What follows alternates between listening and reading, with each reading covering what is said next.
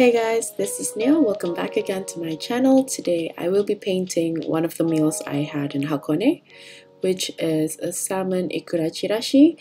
This is basically salmon sashimi with salmon roe or salmon eggs on top of sushi rice. I had this in a small sushi restaurant where the chef makes it fresh for you, and it definitely beats those conveyor belt sushi places. Anyway, I painted this in my usual sketchbook. I made the sketchbook using the Arto paper that I complained about quite a while ago, but since I have a lot of paper left, I decided to just get used to it, which I did, even though I still don't really like it that much. I still much prefer the Canson XL, but I don't want to waste any watercolor paper, so yeah, I just decided to keep painting with it. This is the first time I've tried to paint with the Holbein paint, and I have to say the experience was quite pleasurable. The colors pop out way more than the usual watercolor that I used, which means I can do less layers and my paintings took less time to finish. Since I still have so much of the Arto paper, I thought I'd want to see the difference between the normal paint that I use compared to this, and I also like to see how it reacts with the Canson XL since I also use a lot of it. I think I mentioned earlier that I got my hands on Arches paper, and I've actually went ahead and painted something using the Holbein paint on the Arches paper for another painting, and the difference is so drastic, but I will be talking about that in the next video.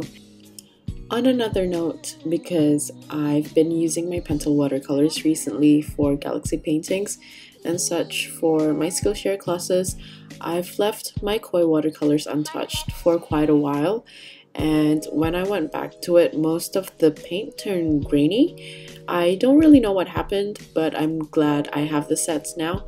I mean, I know my koi palette is quite beat up anyway because I used it a lot, but it still kind of sucks because it was my most used palette and I wanted to do a comparison, but I think it's not possible now. For this one, the first thing I noticed was how fast the paint activated. As I mentioned when I was watching the paints in the unboxing video, that really helped in saving time in general when painting with Holbein paint. I'd have to say it's almost instant. It just dissolves so easily and it activated as if it's just freshly squeezed out of the bottle. This is also something I had to get used to though, because I'm so used to trying to get so much paint on my brush due to the lack of pigments, but this is something that is so easily adjustable and is just very pleasant in general. Another thing that stood out is also how it glides much easier. I think this is probably because of how pigmented the colors are, so I can use more water and less paint, so the paint slides much easier on paper compared to the student grade paint that I'm used to, where I usually have to put so much paint and sometimes not enough water if I want to get more vibrant colors.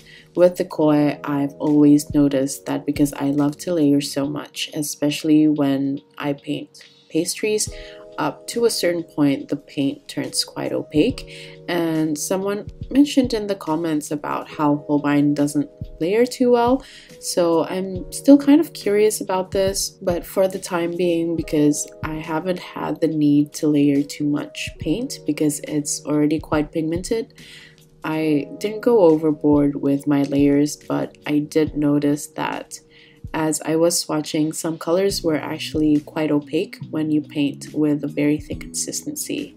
So I'm still curious, maybe I want to experiment with the layering with this paint, but as I mentioned, I don't know if I would even need to layer that much, if it's necessary considering how vibrant the paints are naturally. And usually when I use like my koi watercolors, when the paint is wet, it looks quite bright, but when it dries it dulls down quite a bit compared to when it was wet. I mean, it's natural for the water to make colors look darker, like if your shirt is wet it will tend to look darker, but even though the Holbein turns lighter, it doesn't become dull, and that's the main thing that I noticed with this watercolor. Because of all the reasons that I mentioned earlier, I think that this medium also changed my style a bit. It's so much easier to make clearer edges because you don't need to make so many layers. And you know, if you need to layer the exact same thing on top of one another, sometimes the edges doesn't match up, leaving the painting looking a little bit messy, and that's why oftentimes I clean it up using my white gel pen. But so far I've been using less of the white pen to clean the outlines. With this Holbein paint, I tend to use the white pen more for additional textures and such.